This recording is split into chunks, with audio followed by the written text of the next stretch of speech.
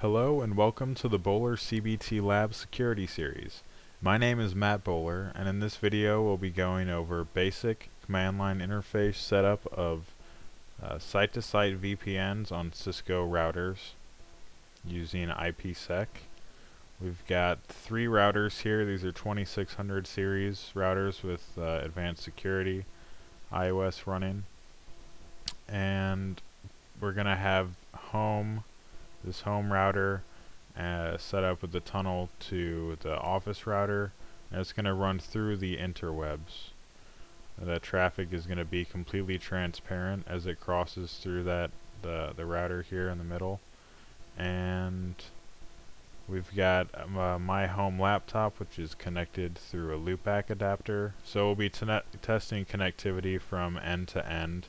We will be running EIGRP.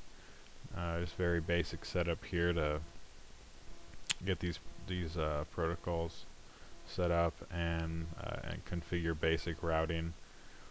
Some of the benefits that you're going to see with VPNs are it's relatively easy to implement once you get the structure down and you know what's required. You're going to need to be extremely efficient and mindful when you're implementing these features, because the most important thing is you have to have mirrored configurations on the routers. So the configuration that I input on the home router is almost exactly going to be mirrored on the office router, except for a few changes as far as the interfaces that are being applied with the crypto maps, and when you set the IP for the peer address. Those are very obvious if you have any sort of experience with routing and switching, but you just need to make sure if you're copying and pasting configurations, always double check to make sure that your configurations are mirrored and that you're using essentially the same setups for all of these required elements. We'll talk about that in just a moment.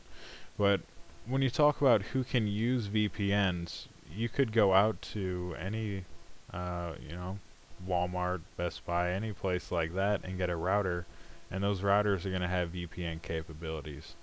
So if you have a home computer and network set up and you have an office at another location that you run, you could easily set up a VPN between those two sites through the internet, and that the data is going to be really very well encapsulated and encrypted, so that the chances of anyone breaking that and getting your information are slim and none. So VPNs, extremely cost effective, very versatile. They're available just about anywhere you can buy computer equipment, and it's really taking over. You see them implemented all over the world and in every scale of network, from a home network to even some of the largest corporate networks.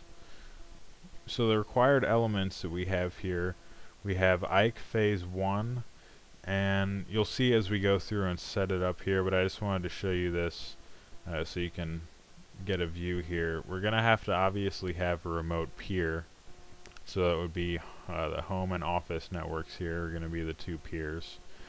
Key distribution method, that's the Diffie-Hellman group. And next we're going to have the authentication